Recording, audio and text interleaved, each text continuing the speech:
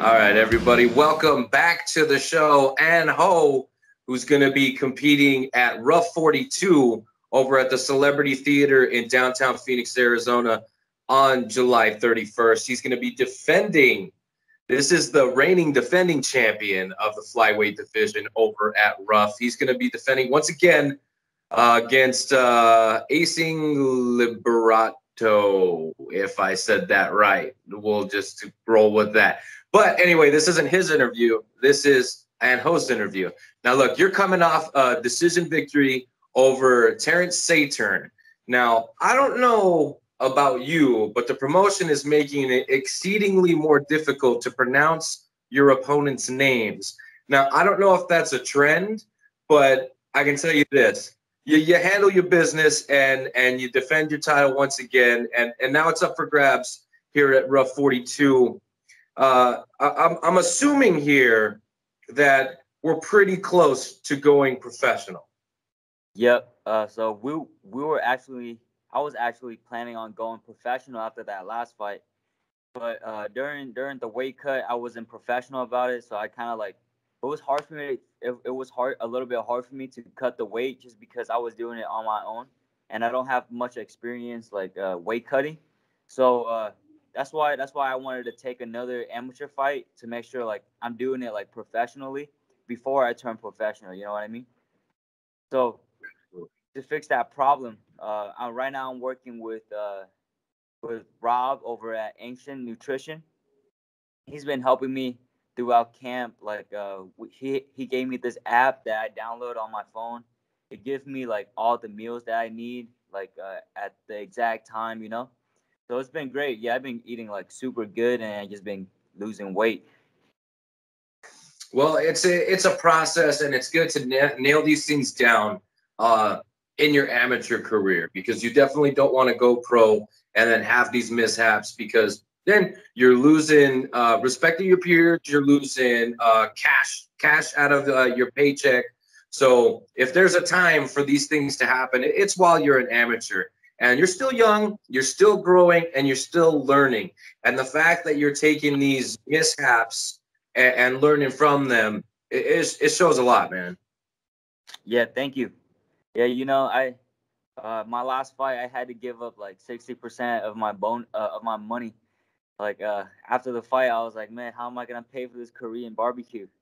You know, I like winning more most of the money, and you know, all of my money just go towards food. That's it. Well, this time around, now that things are more dialed in, and you have help, because nutrition and losing and cutting weight, it's not simple. For anybody who's ever done it in their life, they know it's difficult, especially to do on your own. And those that don't cut weight, yeah, shut the fuck up. I don't want to hear anything out of your mouth about any fighter ever missing weight. If you've never cut weight in your life, shut up. Yeah, Okay. That's a just hard how I. process, man. It's a super hard process. Like that's almost like another fight that you have to fight before the actual fight. You know, you gotta be really dedicated. That's why I had to just reach out. You know, because I knew that I really didn't know much about like the science behind it. You know, there are people that are pretty good at like nutrition, and they study it. You know, and they know like the ins and out of it. And so now that I'm reaching out, I'm learning a lot more. You know. Well, and like I said, eventually you'll find a plan that's going to work every single time, and then you could stick to it religiously, and then you don't even have to worry about the weight cuts. They'll just become, synonymous with you winning. You know what I mean? So at the end of the day, it happened during the amateur career, which isn't that bad. You fixed it. Come the 30th, everybody will find out. And then on 31st, your boy here and my partner Ed West at the commentary booth are going to get to call your fight. Now, talk to me about Asen. What does this guy do well that we got to pay attention to, man? I feel like overall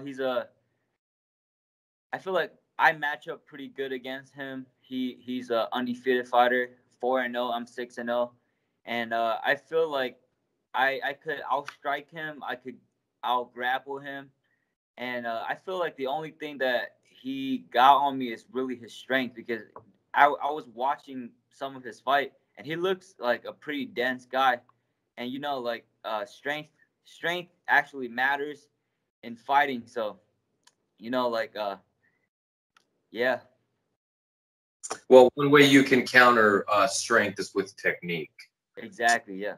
Your technique is better than him. He could be the strongest man in the world. I mean, it won't matter come fight night. So, and he's also got to suck down and get to 25 as well.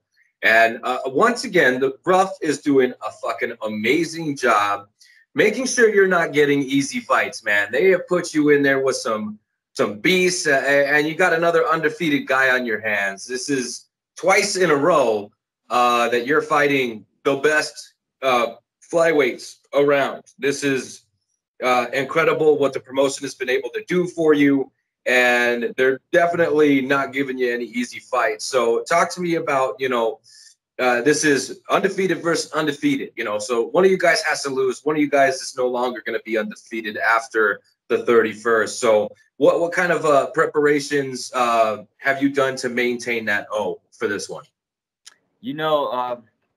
I look at this fight just another day in the office for me, Over here at the MMA lab, I get to train with like the best of the best, My training partner for most of my cage round is Casey Kenny. As you know, he's a really good UFC fighter. He's top 10 right now, I think. And yeah, man, I don't think there's gonna be anything that's gonna surprise me. Like I feel like I've seen everything, but I still have to dial down and like give him some of the benefits, just so he does, just so I could see everything that is coming. I don't outlook anything. I gotcha. Now, with all these killers in your corner, and with the lab having so many fighters fighting on this card, I've interviewed quite a few of you guys already, and of course, we got Nixon later today. So, talk to me about the vibe in the gym. I mean, this is basically another lab card, if you will. RUF seems to keep you guys pretty busy. So, inside the gym, you guys are all cutting weight together. You guys are all peaking at the same. So talk to me about that. Oh man, the vibe here is amazing, man. Like everyone here is just helping each other out. Like we're like a family, Like when we have a fight together, it's almost like we're getting ready to go for a battle, ready to go to war. And so we just, do everything that we can, like beating each other up, like as much as we can to be good enough to go in there and not be surprised by anybody else. You know what I mean? Absolutely. And like I said, the experience factor and the knowledge factor at your guys' gym, I mean, it goes all the way back to the early WEC days. You know what I mean? This isn't a gym that just popped up overnight. This is a gym that's been around. It's got vets. It's got up and comers. It's a gym full of killers. And, it's pretty awesome to see that they are still able to keep up that output of breeding guys such as yourself, girls such as Leslie, and still keep up the pace of, just turning out really good fighters from the same gym, year after year. Yeah, I agree, man. Like every day at practice, there's no easy rounds. Like everyone here is very good at what they do. If they're not well rounded on the striking realms, they're the best on the ground, on the jiu-jitsu or in wrestling. If they're not that good at wrestling, they're the best striker that you could even see. And I feel like that's what really helped me, like becoming a better fighter and taking it to another level. And that's why I feel very confident going into this fight, man. I feel like there's nothing that's gonna surprise me. And that's how you should feel going into the biggest fight of your life here. I mean, this is a title fight, which is nothing new to you, but this is potentially the send-off to the pros. You know what I mean? This fight is going to get you one step closer to where you want to be with the victory. So I'm sure the coaches are making sure that you're 100% dialed in and ready to go, focused, and just, ready to get that last W on the amateur scene before you get to pros. Now, when you get to pros, it's a little bit different. Not a whole lot different. I mean, the rounds are longer, right? So the cardio's definitely going to be tested there. But now, like the wins and losses, being undefeated is awesome, right? But as a pro, like those L's, they really count against you. So with that in mind, are there any nerves or worries about going pro since you've been so successful as an amateur? I don't think there's anything's gonna be that much difference. Like all I do is just the first thing I wake up and think about is I gotta go to the gym, you know? Like this is like my life. Like I don't work, I don't do anything else except for training. I eat, I sleep, I breathe, training, you know? So I'm like here 24/7 trying to master my craft. I I'm pretty sure I've seen almost everything, you know? Or if not everything. I've trained with the best. I train with the best of the best, and you know I handle myself pretty well. And most of my rounds, like I'm doing now, it's more of like a 5 rounds too, because we have Casey Kenny coming up. He has his fight coming up, so I have to keep up with his pace at the 5 rounds. You know, I feel like I handle myself pretty well as well with the pros guys. I'm pretty sure there's nothing gonna be like out of the extraordinary for me. I feel like I'm gonna come in strong, and I'm gonna win every fight, and I'm gonna go to the UFC, and I'm gonna win the title. I like it, man. I like the confidence, and you know, the biggest change when you go to pros is some cash monies, right? So now you're getting paid as a professional athlete. The sponsors tend to come on a little bit harder and heavier, or you know, from the woodwork as soon as you go pro. So there's a lot of a financial gain there as well. So, and again, your skill set, when you do make the jump, I think it's going to translate very well. You got one of the best gyms in the world behind you. Now, with this fight being a little over a week away, we got to talk about after the fight. Okay.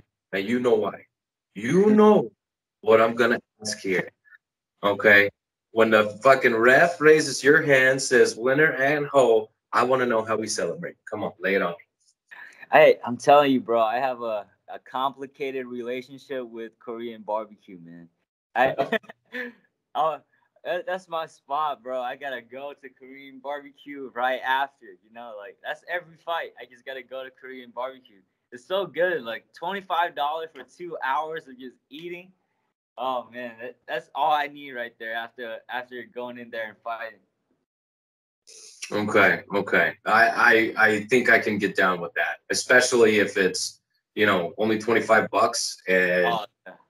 yeah, man, I'm there. I'm there.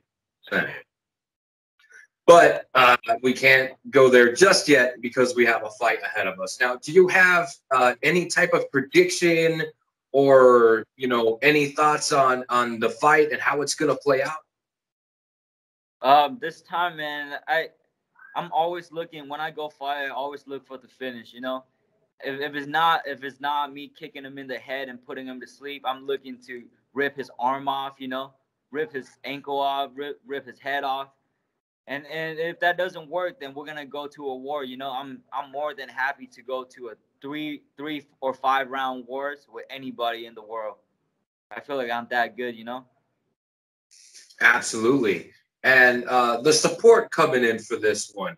Again, with this being a special bout in your career, this not only is it just another title fight, not only is the other guy undefeated again, but I mean, this is potentially the last time that we're going to see you, you know, in 3 minutes. You know what I mean? This is the last time that we're going to see you as the young man defending an amateur title to a grown ass man fighting real fuckers. You know what I mean? So, like, how's everybody feeling about this whole thing? Everyone in my corner feel pretty great, man. Like I'm not trying to brag, but I'm pretty good, you know. Like I fight and train with grown men like every single day. Who like I train with grown men in jujitsu regular classes. I train with grown men in wrestling practice. I train with grown men in sparring. You know, like everybody. I'm literally the youngest person in this gym, so that pressure is not really like it's not really getting onto me, you know, because I'm used to it. I'm always the youngest one, and I'm always the hardest working one, you know. I'm used to it. Absolutely. And now we get to give you a push after this one as a flyweight as a pro, which I mean, I think you can go very far in this division. And especially if the weight stays on par with, you know, the dialing it in and, you know, everything else, I think you could be a really, really big problem for a lot of these guys out here that are professional at 125 pounds. Yeah, man. I don't. Right now, in my head, I think I'm gonna be the best as well. I don't really see any, you know, like I'm planning on beating everybody. I'm planning on finishing everybody. But right now, you know, I gotta dial it into to this fight. You know, I don't like thinking about the future a little bit too far. I like to stay right here and right now. You know, whatever comes next is gonna come next. And yeah, I'm coming. I'm coming to get what I'm dreaming for. You know, coming to change my family's life. You know, this is all I have. You know, like I dedicate so much time and everything. I dedicated and I sacrificed so much for this every single day, every single second. I'm always in the gym, man. My relationship with my family is not that great because I'm always here, you know. I'm always training, always trying to be the best version of myself. And you know, like winning is all that's all I'm looking for, man. Okay. Well, like I said, all the hard work is pretty much behind us. We're a week and a half, a little less than that actually, from the fight itself. So I'm very excited to be on the call again. I get to call your fight again. Another undefeated guy, RUF 42 over at the Celebrity Theater in downtown Phoenix, Arizona, on July 31st. This is the champ right here. This is the guy. This is not the guy that has to call people out, but people got to call him out. Okay, he's the one with the target on his back. He's the one that holds the strap. You know what I mean? He's the one that all these guys are coming after. And you know, I'm pretty excited to watch you fight again, man. Thank you, thank you. I'm excited to put on a show. You know, every time I go out there, it's go time, baby. I don't hold anything back. I'm putting everything in the line, and we're gonna go. Let's go. July 31st, everybody, get your tickets. Make sure you put my promotion code AHO. I want to shout out to all of my sponsor, Cryo 10P, the Family Barbershop, Ancient Nutrition. Let's go, baby. All right, and before I do let you go, I would also like to ask, what are the plans for immediately following the victory meet? Are we going to go on vacation? Are we going to go and celebrate a little bit?